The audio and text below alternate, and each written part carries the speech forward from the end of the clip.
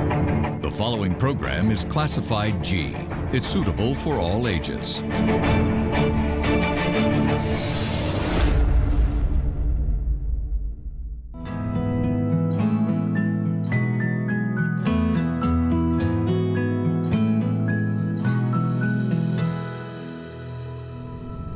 Good evening, I'm Suzanne Shenali, and here we are joining you today with a brand new program called Mindfulness of Modern Days. I feel like talking about this topic is very necessary at this moment because a lot of people are going through dismays and hardships right now. The country is not in a good position. People might be going through emotional or physical traumas right now. And I feel happiness is something that we all are looking for right now to keep our minds and hearts at peace. So to discuss on this topic, we have a very special guest, Greg Jacobson, who is a world-renowned author, and also Greg is the world's leading quality of life strategist and also specializing in emotional fitness and relationship building. Greg, thank you very much for taking the time to join with me on the show. Thank you so much for having me. It's great to be here. Good to have you too. And I believe that you have a lot of experience in, coaching entrepreneurs, coaching businesses, even individuals in this area of that sort. And you're also the author of Think Yourself Happy. To start off this discussion, I really want to know what inspired you to write this book. And you have a really nice backstory. Why don't you tell our audience about it? Well, I also want to clarify something. I'm not a coach at all. I'm a mentor. And the difference between a coach and a mentor is the greatest athletes in the world have coaches. They're already excellent at what they do. So what a coach is there to do is look at them closely and fine-tune what they're doing correct and make it perfect. What I do is I help people with strategies that they're unfamiliar with, that they aren't great at, and I give them new perspective on how to look at things and how to approach things. And I help them navigate life so they don't step in any difficulties, if I can help it. Okay, that's great. So Greg, what came up with this idea of Think Yourself Happy, and how did you get into that? So I go to a lot of seminars, and I learn. I'm really a learning addict. I love learning, especially strategies that will help me in the future. I've been doing this since I was 15 or 16 years old. I realized that I wasn't the happiest person in the world. I was kind of an angry teenager, and I wanted to learn the skills and strategies that would make my life fantastic in every way. So what I did is I took the only shortcut that there really is in the world, and I didn't know it at the time, which is finding people that are outstanding in the areas that you want to be outstanding, finding out exactly what they did, and then taking the same path that they did, or taking the same steps to achieve the same success, which is critical in life. Otherwise, you get trial and error, which is very painful. You try something, it doesn't work. You try something else, it doesn't work. You try something else, it doesn't work. And hopefully you learn from these things. But if you can just learn what does work, why wouldn't you just follow that? That makes a lot more sense. So one day I was at an event, and there were about 150 people at this event.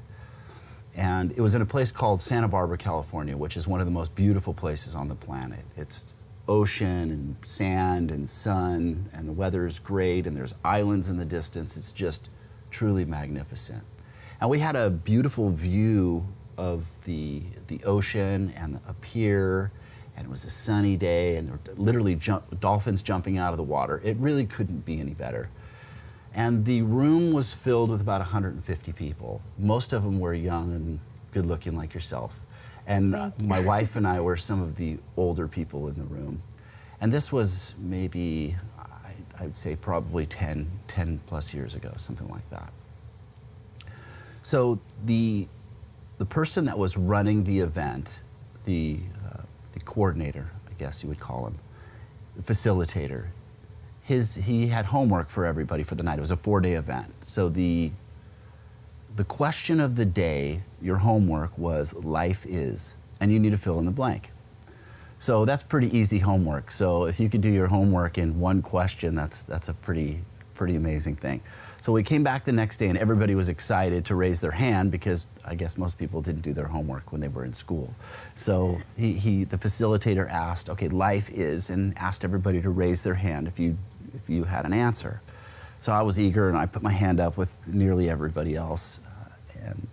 It's unlike Sri Lanka. People don't seem to raise their hand here and say what's on their mind. But in America, people are eager to say whatever's on their mind. So the first person was a girl, and she was maybe in her early 20s. Now, I want to preface this by saying in Santa Barbara, the people in the room were from a place called University of Santa Barbara, UCSB. And they're well-to-do kids. They're intelligent, or they wouldn't be able to get into the school. They're good-looking in a beautiful place. They have their whole life ahead of them. They have it going on. They're really in an amazing spot, in my mind. So the girl in the front row, he calls on her, and he says, "Life is," and she said, "Life is disappointment." Yeah, I had the same look on my face. I was thinking, no, life is not disappointment, but everybody has their own filter of what their life is through how they grew up, or what they're thinking at the time, or their health situation, or their expectations, or what have you. So who might argue with that? So I'm raising my hand. Anybody else? Anybody else? And he looks at me. I'm like, yeah. And he says, "Life is," and I said, "Life is friggin' awesome." But I didn't say friggin'. I said the other word, right. So, and I probably wouldn't say that on TV. So he says, "That's too broad." And I thought, well, why is disappointment not broad, but this is broad? And anyway, whatever. So anybody else? But people raised their hand. So there was another lady back here, and she raised her hand. He calls on her, and she says, "Life is sadness." What is going on here? And I start feeling like, am I in the twilight zone? Am I in a different place than other people mentally? Although I've been purposely living my life to the way I want it for decades, other people, I guess, just aren't doing that. Life is just happening to them, not for them. Exactly. So he said, "Anybody else?" And somebody else raises their hand, and a guy over here raised his hand, and life is, he said, "Waiting to die." And I got this cold, just like I have now, like goosebumps. I got cold chills and bumps on my skin, thinking, what is going on? Like, I am living in my own bubble of life with my friends, having a great time and an amazing quality of life. And there's people around me really in sadness and disappointment and in despair. And in that moment, I knew I had to do something, because I had learned these skills over literally decades of how to live an amazing quality life and really enjoy life that was missing around me. And I had an epiphany that this is what I'm called to do at this moment. I'm being called by the universe or God or whatever it is, saying, "Greg, you really need to do something about this." It just felt this deep burning desire that this is the most important thing I could do in my life, is to help people understand that there's strategies to being happy. Happiness is not something you're born with. Some people are more positive than others and more cheery than others, but to really learn the skills of happiness is what you need to do to be happy. It's strategies, it's just skill sets. If you learn these skill sets and do these certain things, you'll have happiness in your life. And what I mean by happiness isn't whistling and skipping and smiling and laughing down the street. Ha ha ha, life is so great, that's not what I mean. What I mean by happiness is truly being happy with who you are, enjoying who you are, liking yourself, liking what you're doing in life, and the people around you. Another one is environment, where you are, but that's not as important as the other three. And we see this because Nelson Mandela and so many people were okay in prison. They were happy. It wasn't the best environment, but they weren't blaming anybody or complaining about being there. They had a purpose, and they were learning and growing and becoming a better person in spite of their environment. So when I say happy, it's an internal calmness. It's not worried about what's coming in the future. It's not angry about what's happened in the past and how you could have done things better or different and kicking yourself, beating yourself up. I should have done this, I should have done that, or blaming other people. It's their fault, blaming the government, blaming your neighbors, blaming your family, or complaining about things. Oh, I wish things were better, I wish things were better, without taking any action to make them better. Or excuses. The reason things aren't good for me is because I'm not old enough, because I'm not smart enough, because I'm not rich enough, because I'm not tall enough, because I'm not good looking enough. I'm not enough. And I think that's where people fall short. And so I decided to write this book. And I wrote this, basically this manual, I mean really fat, like encyclopedia manual on how to get from unhappy to well-being to happy. And it's a journey, it was a journey book. And it was maybe 150 or 200 strategies on how to get to where you want to get to. I brought this to my editor and she said, Greg, I gotta say this book is brilliant. It really is amazing. There's only one problem. No one's gonna read it. Because it's a big book? Because it's a big fat book. People just don't really even read anymore, and if they do, they want something that's easily digestible, that they could open up to any page, that it feels like you're talking to them, and they can instantly take some actions on this and improve their situation. If you can do that, that would be a much better book. I mean, I'll print this the way it is. I'll do the edits and make it as good as it can be, but it's not going to be what you'd like it to be. It's not going to have the effect that you want it to have. I said, all right, so I'll go to the drawing board. She said, if you can make, like, instead of 150 changes or 100 changes, make it like 10 changes or 5 changes, and then people will be able to take action on that, but really give them the juice, the most important parts of this. Not all the extra stuff, the stories and all that. That's irrelevant. And so I went back and I asked for guidance from a higher power, and I read through my book again, and I took out the pieces that I thought were critical to people's lives. If you really want a better quality of life, do this. If you want a better quality of life, do that. And they build on each other. It's not, you have to do these 5. It's just if you do one of these, it will be better. If you do 2 of these, it'll be multitudes better. 3 even more, and 4 even more, and 5 even more. If you can do these and actually work them and make it simple for people to understand, we'll get some traction. So that's what I did. It came down to 5 changes in thinking that will improve your life. And I've got incredible acclaim from not only critics, but my mentors, who were, to me, really like on another level. And then I reached out to them, and they became my peers and became my friends over time, which I recommend to anybody. People that you admire in life that are out there aren't untouchable or unreachable or unlike you in any way. They started the same as we started. So why not reach out to them and tell them how they've inspired you, how they've changed your life, how because of them your life is better, and let them know, and they'll most likely reach out to you as well. All right, Greg. Now, after your story, listening to your story, I'm getting so many follow-up questions, but before that, we'll have to go into a short commercial break. Let's go into a short commercial break. We'll be back soon.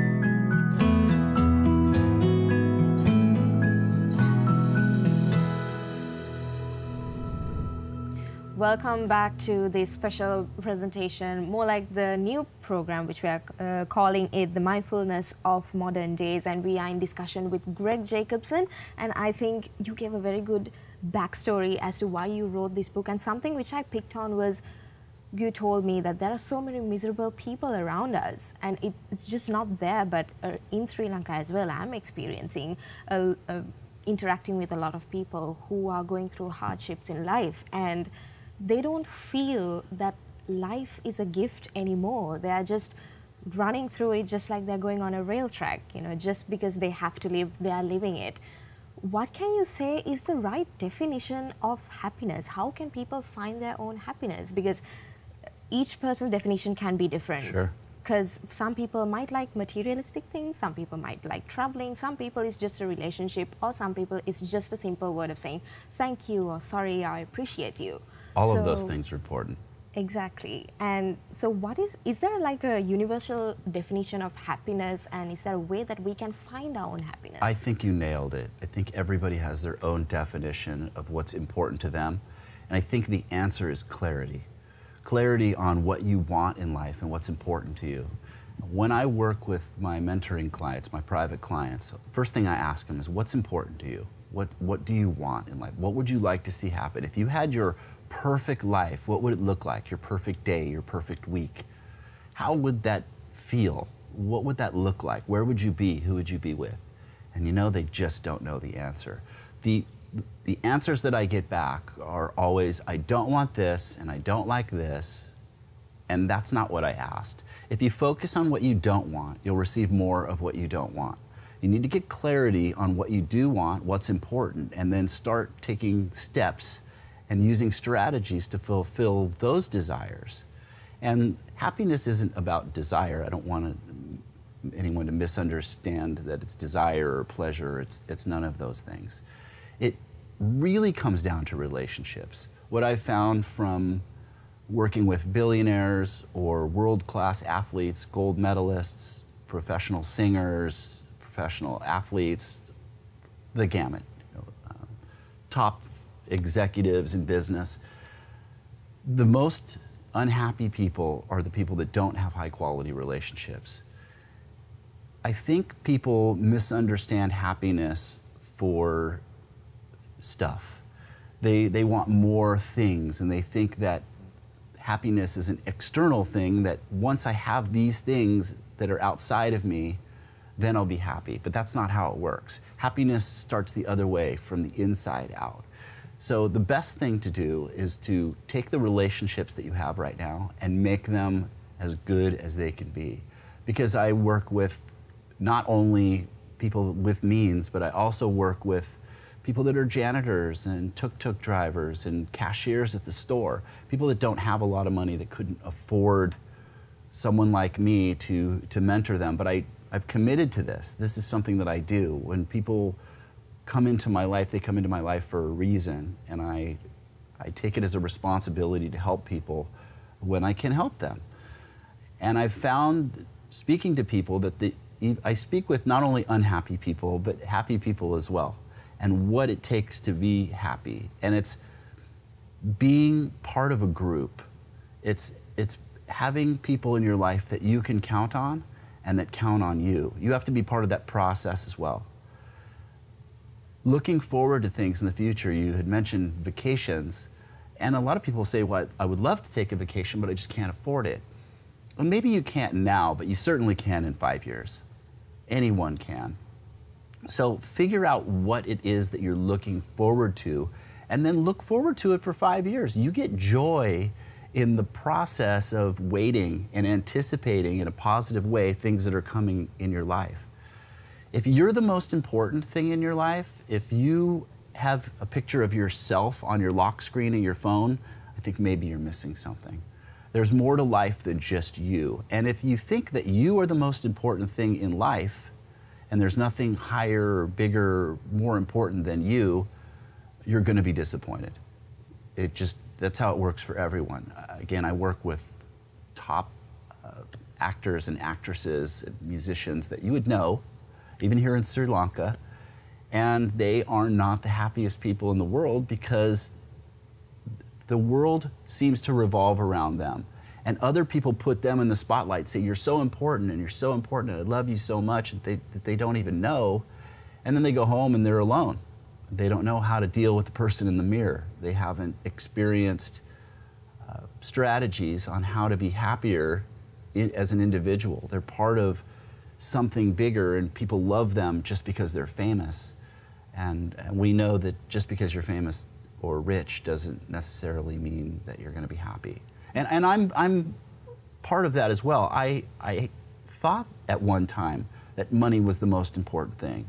I had a $350 million business that I walked away from because I realized that my priorities were completely wrong. I'd forgotten why I was in business, which was for my family and my friends and my freedom, and to grow spiritually and get more education and be part of contributing to the world, to my friends, to my community, to the world.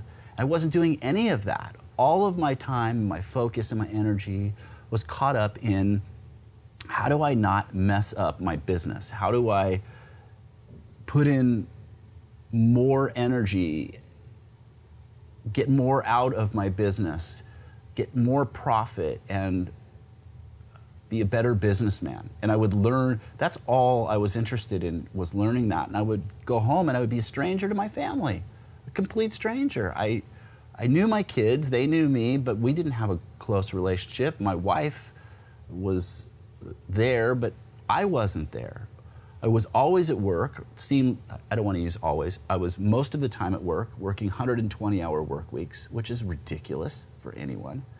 And when I was home, I wasn't present mentally and emotionally because I was thinking about what could I have done better? How could I be more prepared for tomorrow? What's coming up that I need to focus on so I don't mess that up, while I was messing up everything else in my life without realizing it. And I think people have a tendency to get involved in, I need to provide for my family, that's the most important thing. If I'm a great provider, then I'll be a great father, and I'll be a great husband, and I'll be a great citizen, and that's just not true. Something which I got confused on was when you said happiness is based on the relationships that you have with other people, whether it's healthy or not. But are you saying that one cannot be happy if they don't have relationships with people? Like, how can you find happiness within yourself? Well, one of the relationships that you need to be outstanding at is the relationship with the person in the mirror. You really have to be your own best friend and advocate and champion yourself. I think so many people walk by a mirror and they go, God, you look terrible today, or God, you're looking so fat, or your hair is thinning, or you're getting wrinkles in your face, or just some negative thing. And that's a problem. That's really a problem. So you start with a relationship with yourself. You start with being kind to yourself. Start by seeing the positives in yourself. What's good about you? And a lot of people say, I don't know what's good about me. And that's come true. On, think about it. You know what's good about you. And if you don't, ask your friends. They'll tell you what's good about you. Ask your family, what's good about me? Tell me some things about me that are great, because I really can't figure them out. And that's a really sad, depressing spot to be. And I'm not saying that collecting friends is the most important thing. The more friends, the happier you become, or you need to have very close relationships with a lot of people. I think if you have one friend in this world and you can count on them and they can count on you, that's enough. It truly is. And if you have 2 friends or 3 friends or a small group of friends, I think that's fantastic. That you can count on each other and support each other and say kind things to each other. And do your best to be the best friend that you can be. Not to talk behind their back or cheat, or be the best friends with your spouse if you have a spouse or a significant other. Be a great friend to your sister. I think that there's a lot of that missing right now. And I think social media has really changed the perspective of people, that it's the amount of friends, not the quality of friendship, but the number of friends that's important. So young kids will look and they'll say, I only have 40 friends or 200 friends, or but these people have hundreds of thousands of friends and I want to be like them. And they look to them as if they're on a higher scale. But I know social media influencers, and they're not necessarily the happiest people in the world either. So. Greg, I'm just so glad that we have 4 sessions to continue on like this, and this is all the time we have for the first session. Wow, went fast. It went fast, definitely. But I'm definitely looking forward for the second session as well. I think our audience is also looking forward to it. And this is a topic I feel that it's necessary to be spoken right now, especially when the whole world is at dismay right now. Again, Greg, thank you very much for joining me on the show. Thank you as well. Appreciate you. Thank you. And hopefully, I'm looking forward for the second session as well. Excellent. And that was our first session on mindfulness of modern days. Look forward for the second session as well. We'll be back next week again at the same time. I'm Suzanne Shinali. Have a good night.